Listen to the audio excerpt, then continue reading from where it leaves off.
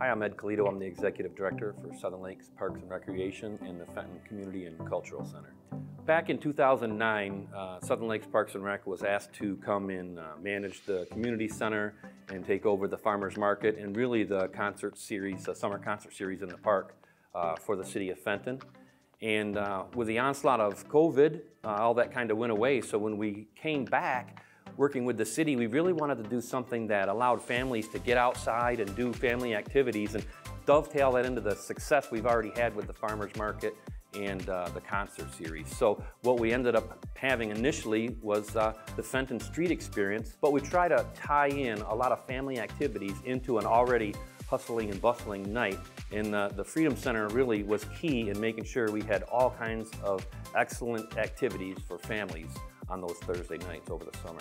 What did the Freedom Center Church do that really made an impact for us on our Thursday nights, our family nights down here in downtown Fenton? I'll tell you, it's huge, really. A lot of families, they may have a little bit more money, a little bit more time, and their kids are involved in travel this or racing that, and so they're in and out of the community a lot. They're going off almost every weekend to different events that are kid-focused and great, but not everybody is blessed to be able to do that.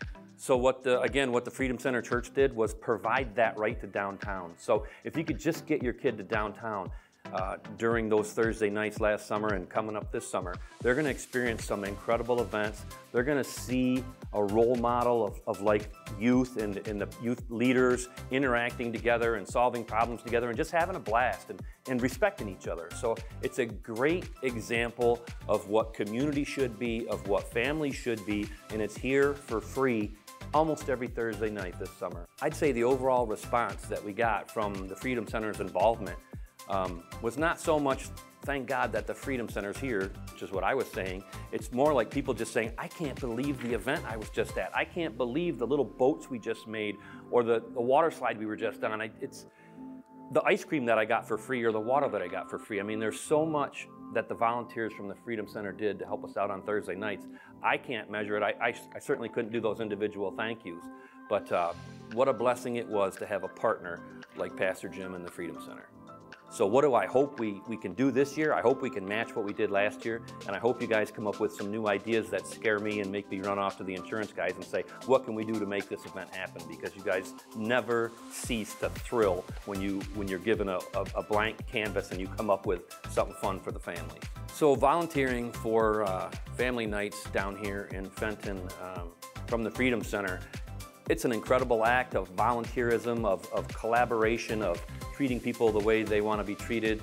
And none of that is really possible unless it's financially supported. So when you contribute to Kingdom Builders, you might be that silent person that we often forget to thank. But without that financial donation to Kingdom Builders, all the other stuff I talked about just can't happen. So I want to put a special thank you out there to anybody that donates to the Kingdom Builders financially, because in person I can say thank you to everybody I can when they show up, but really the behind the scenes money allows for that ice cream, allows for all the stuff they had to rent for the giant water slide, allows to pay for that insurance. Thank you for contributing to the Kingdom Builders. Without your support, I don't think we'd be as successful as we've been.